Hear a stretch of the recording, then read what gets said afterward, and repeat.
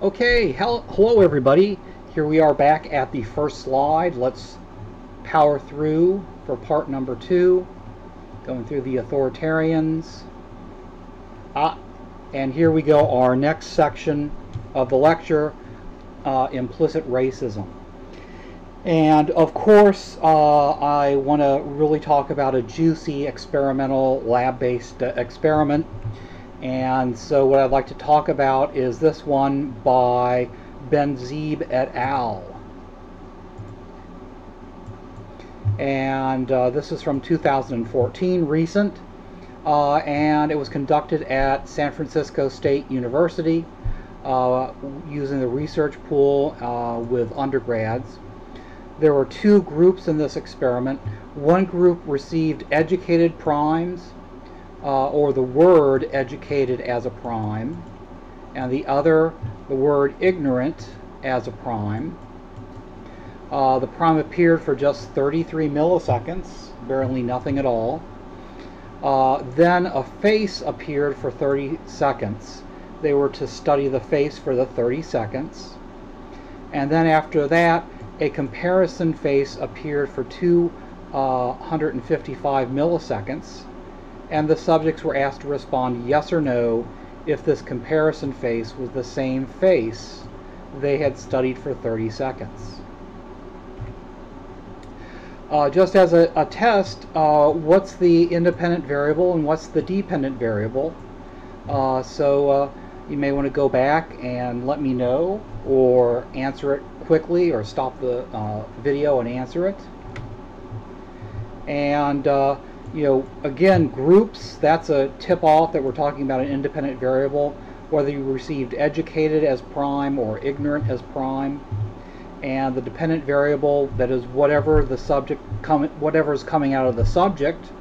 In this case, it's the response, yes or no, whether or not the face is the same face or not, whether they're correct or incorrect. And this is a complicated experiment, but that should not daunt us in terms of tackling it. So here's the order of the sequence that images were shown to the subject.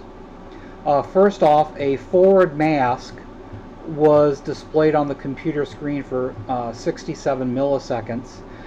That's to basically erase anything in the subject's sensory register before they provide the prime. And here's the prime word. That's a P, I guess.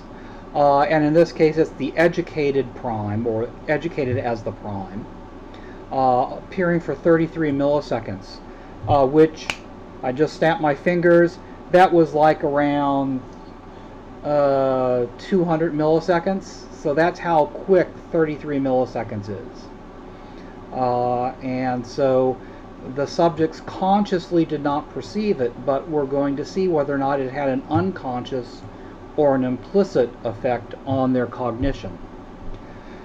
Then they were exposed to a backward mask. This is, of course, to fill up the sensory register, the visual sensory register, to erase the prime. So the subjects are only seeing the prime for 33 milliseconds. They can't go back into icon and retrieve it, which you could do if they didn't have the backward mask. And then for 30 seconds you see this target face, and you study it for 30 seconds. There is a focusing dot for a half a second, and then for 255 milliseconds, like that long, you see this face here. And then you're asked whether it's a yes or no. Is this the same face as this guy? If it's yes, press F. If it's no, press J. And they have 1 second to make that decision, so it has to occur very quickly. So again, very complicated study. You are able to understand this with some work, and you should, because you don't get the payoff without doing the work. And so what they did is they presented in the comparison position here They presented the target, that is, this is the face that they showed as the target, or they took the target's photo and they photographically darkened it, or they photographically lightened it. These incorrect faces here are known as lures. That is, to lure the subject to make a mistake. And, oh, I kind of gave this guy half a mustache, so let's give him the rest. There you go. And so, of course, when they see the target face, they should, of course, answer yes. But for all these faces, the answer should be no, this is not the same face. For all these faces, the answer should be no. And they presented each one of these to each subject 4 times. So they randomly cycled through presenting these to each subject 4 times. What the researchers ended up being interested in and looking at, and I gotta click twice to get my pointer back, my pen back, is they looked at the most extreme lures. That is, the lightest lure and the darkest lure. And this is what they used for the statistical analysis I'm going to show you. So let's start to put this in the context. Again, we have the forward mask, we have the prime, in this case it's the ignorant prime, the backward mask, the target face, and then the target and or lures, the comparison, and then yes or no. That is, people are not going to consciously know what this word is, and they didn't in the experiment, but implicitly or unconsciously that word will have some type of effect on the subject's cognition. And the experiment is to see whether or not the word, the prime, has any effect on their cognition related to perceiving this target face here. The idea being that if you choose prime words associated with an African American stereotype, such as ignorant, or prime words associated with a European American stereotype, educated, whether or not that would cause changes in how people would perceive this target face. So that's how they did the experiment, and here's the main result I wanted to talk about here. This is the proportion of memory errors. So the higher the column, the higher the bar, the more the errors. And these are for the darkest lures, and these are for the lightest lures. So these are for only the lures that were at the extreme end of being made dark, and these were the lures that were at the extreme end of being light. Now, of course, all subjects should answer no. These were not the comparison I saw, because these are the lures. And so one final thing you need to know about this graph is these are error bars, and these are presenting the error of the mean. And one thing that you can do is you could eyeball this, and you can say that if, for example, the mean of the other condition falls within 2 error bars of the other condition, there's no statistical difference, or no statistically significant difference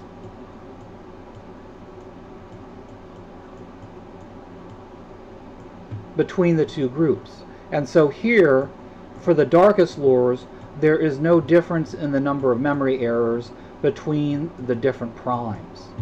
However, for the lightest lures, we see that yes, indeed, there is. So 1 and estimating 2, yep, there's a difference there. There's a statistically significant difference between the subject's errors in whether or not they receive the educated or the uneducated prime. So again, this is complicated, but we're not going to get the payoff without really working hard. So let's start to break this down piece by piece. So we know here that there's no difference in memory errors between the two primes with the darkest Lors. What does that mean? And so to understand what this result means, let's go back and reconstruct what they did in the experiment. So here's how the experiments went for the conditions that I indicated in the previous graph. So they had the backward mask, no, they had the forward mask. Then they had any prime or either prime, educated or ignorant, it doesn't matter, the same thing happens. And then they have the backward mask. They show the target face for 30 seconds. Then very briefly they show the dark Lor, the plus 50% Lor. There is no way that this is the same face, and so most people say, oh, no way, that's incorrect, that's not the same face, and so they are correct in saying that. And so therefore we have the low level of errors that we see here for the darkest Lors. And also, it doesn't make any difference about the prime. Nothing is changing the way people see this prime face, whether or not they're being primed with a word associated with a European American or an African American stereotypic word.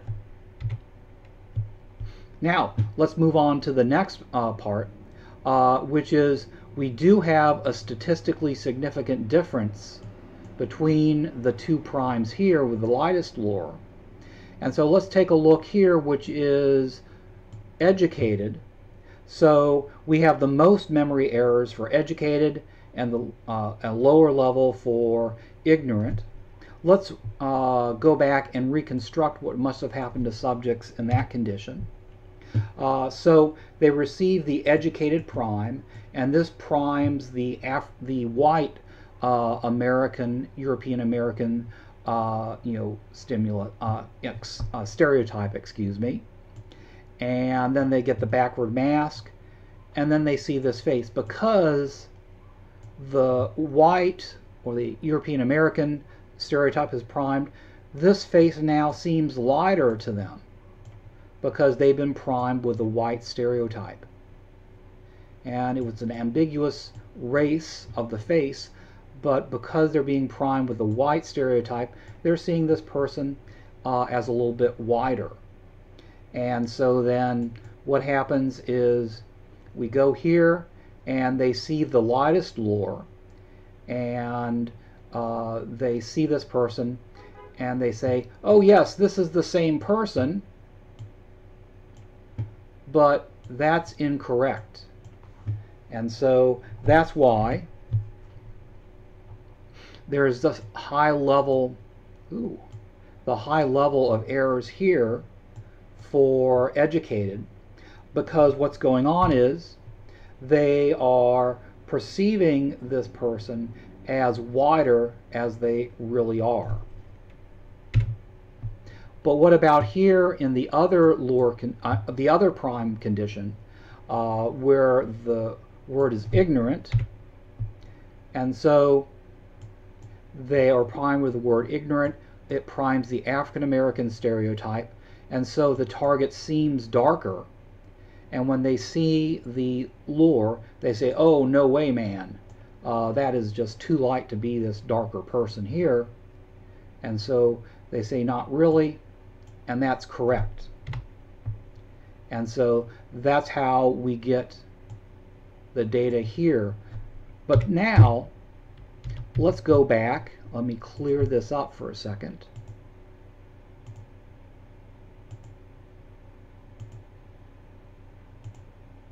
And let's talk about what this means. So what we see is that there are no difference for the darkest Lors in the memory errors when we're talking about the ignorant versus the educated primes, or the African American versus the white people stereotype. However, here, where we're talking about the lightest lures, we see that people are mistaking the target person for somebody who is much lighter, significantly more, when they're being primed with the word educated. And so when you run into somebody who is educated and you're thinking, boy, this person is educated, or he has like a PhD behind his name, this person is educated, they seem wider to you if there's any ambiguity about their race. And that's exactly what the data is pointing out to us. And Ben-Zeev et al., they say this. Oh, first off, this is the title of their article: When an Educated Black Man Becomes Lighter in the Mind's Eye, Evidence for a Skin Tone Memory Bias.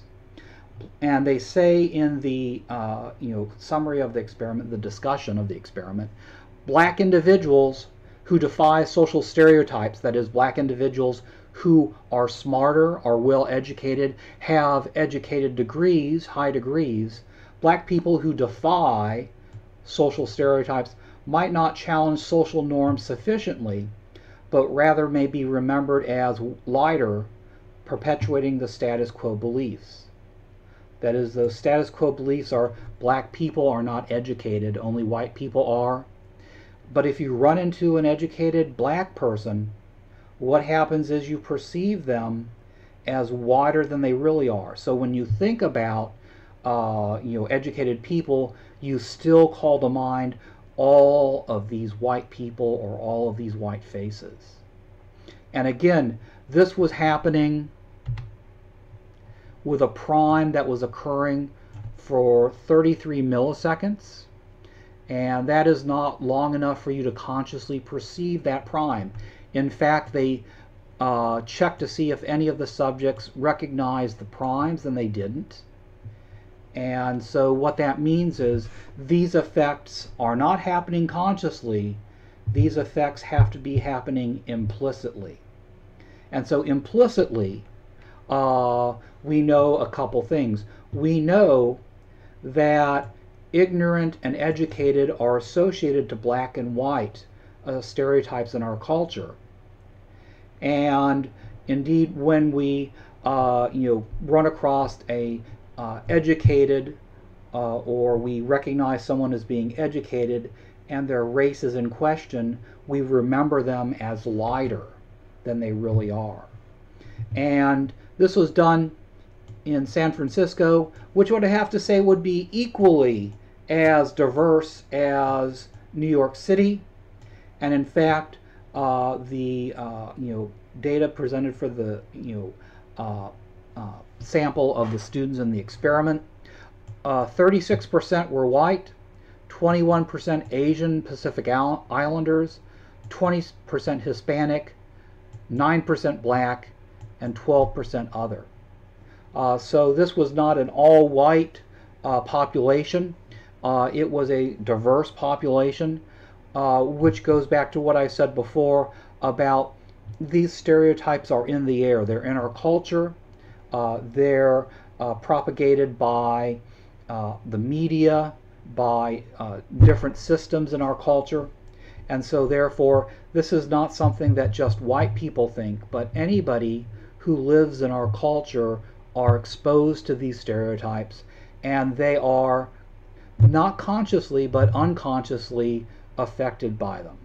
And indeed, I've asked people to go and take the IAT for race, racial prejudice, and I'm waiting for people to come back and tell me what they got as their scores, because we often have students who are black in our class, in my class, coming back and saying that they have an unconscious prejudice for white people. Okay, so that's it for implicit racism. Let's talk about another of the current theories about racism in social psychology, and that's the idea of racial ambivalence. And we've talked about ambivalence before. We've talked about ambivalence when we were talking about attitudes. And indeed, that's exactly what we're talking about here. We're talking about racial attitudes and how racial attitudes are ambivalent. Or more specifically, white people's attitudes towards African Americans in America. So just to review, ambivalence is when you have both strong and negative and positive attitudes about one thing. And when you have these ambivalent attitudes, you're conflicted, and one way of resolving that conflict is using psychological distance to determine whether or not you're going to give in to the positive attitudes or the negative attitudes. Or another way is using trivial situational factors. You can imagine that being ambivalent, you're perfectly balanced, and so one little thing can set you off, or tip the scales if you want to continue the metaphor. This is Irwin Katz's pro-black scale, and items on it such as black people do not have the same employment opportunities that whites do. Black people have more to offer than they've been allowed to show. These are positive attitudes that white people could have about black people, and not surprisingly, many white Americans score highly on the pro-black scale. And here is Katz's anti-black scale. The root cause of most of the social and economic ills for blacks is weakness and instability of the black families. Black children would do better in school if their parents had better attitudes about learning. These are negative attitudes about black people, white people hold. And again, not surprisingly, white people in general score highly on this scale also. So they're high on anti-black attitudes, and they're high on pro-black attitudes. What that means, folks, is that they're ambivalent about black people. And so that's what Katz says. White people are ambivalent in America about black people. And so that means that we can figure out how white people are going to act towards black people by looking at things such as psychological distance. And so with distance, and going back to what I said a couple weeks ago when we were talking about attitudes, when something is psychologically distant, the approach, approval systems are stronger, and so you feel positively about that, and the positive attitudes win out. When something is psychologically close, the avoidance or the negative systems are stronger, and the negative attitudes win out. And so we can see how this racial ambivalence plays out in America by looking at attitudes that about different social topics. White people will have different attitudes about the same things, or they'll express different attitudes about the same things based on how you're framing the question. If you frame the question as a general attitude or a general rule, that is psychologically distant.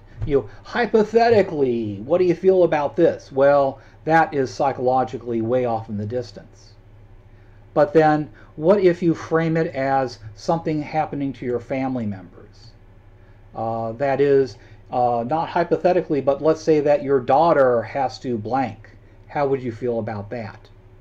And as the theory says, for a general attitude, that is a psychologically distant thing. And so white people will generally feel positive and pro-black about that. Family members are psychologically close, and so white people will feel negative about that. Well, let's talk about interracial marriage. When you phrase or frame a question and ask white people if they are in favor or against laws that forbid interracial marriages, the majority of white Americans will say that they are against these laws. However, when you frame the question about interracial marriage in terms of a family member, most disapprove of interracial marriage of a family member. So changing the way you frame it in terms of the psychological distance can change how white people feel about it. When we talk about affirmative action, 35% of Americans view affirmative action programs and laws programs as beneficial. However, when you talk about laws that guarantee that protected classes are able to get jobs, you find that very few Americans are in favor of that. That is, most are against it. So psychological distance is key to whether or not these pro-black or anti-black attitudes come to the fore. And then trivial situational factors are also an issue in terms of whether or not people's anti-black or pro-black attitudes are expressed. This is a graph from Brown and Reed, 1982. Very interesting experiment. What they did is they used a variation of the lost letter technique, where they actually put the letters on people's windshields, underneath the windshield wipers in a mall parking lot.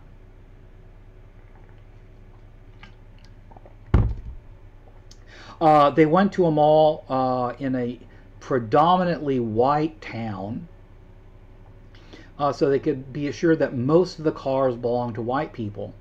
And then they slipped a envelope with a note attached to it underneath the windshield wiper of cars. And they did this so nobody would notice that what was going on, and so people would just take the letter at a face value.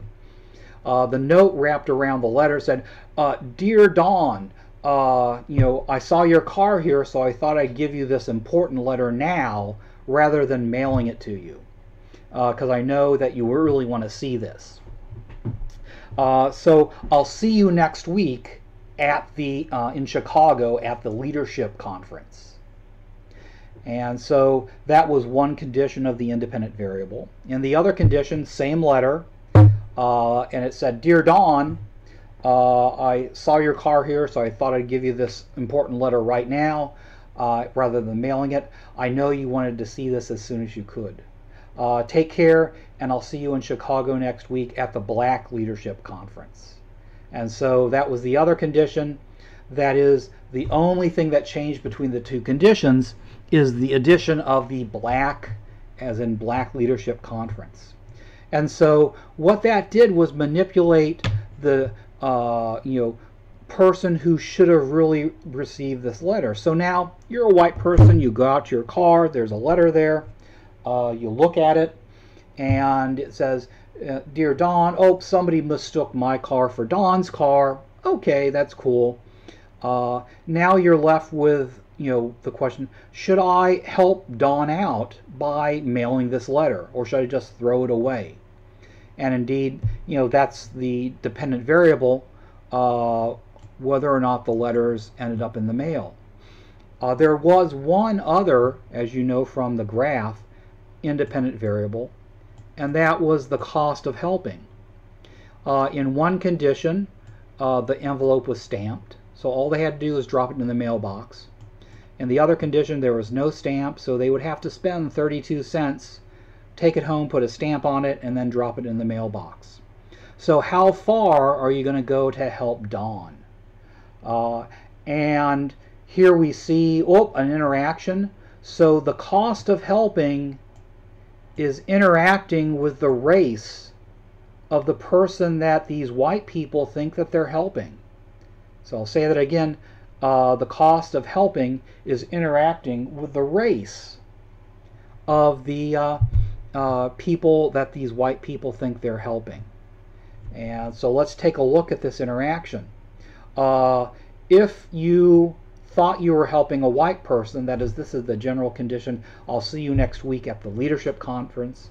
If you just say leadership conference, white people are going to assume that, you know, it's just a white person's leadership conference, whatever. And we see that when there was a cost of helping, there was a slight decrease from when there was no cost to helping, or a lower cost of helping, between something like 48 and 42% male. So if, you know, you thought you were helping a white person, another white person, there was literally no effect or a slight effect of whether or not there was a stamp on the envelope or not, if there was a cost to you of helping. But now look at what happens when you're helping a black person. We see a much more amplified or polarized relationship between the two variables.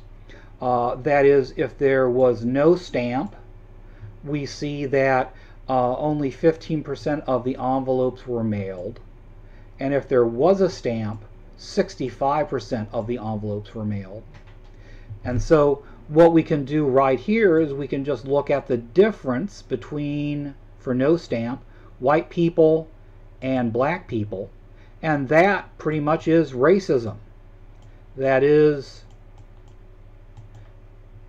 this difference here is racism, racial difference, discrimination. That is, based on the race of the person they thought they were helping, they helped the black person out at a much lower level than a white person. If there was a cost, a 32-cent cost to helping. But what about here on this other side? Wait. Well, it's kind of, there's a difference here. So is that racism? No. What it is it's like anti-racism. That is, white people are helping black people more than they would help other white people.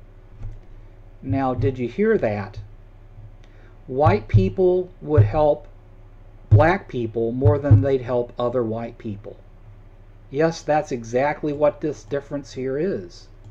We call this the extra break effect. And we see this often. I'm going to sneeze because of my allergies. Nope, I'm going to stifle my sneeze.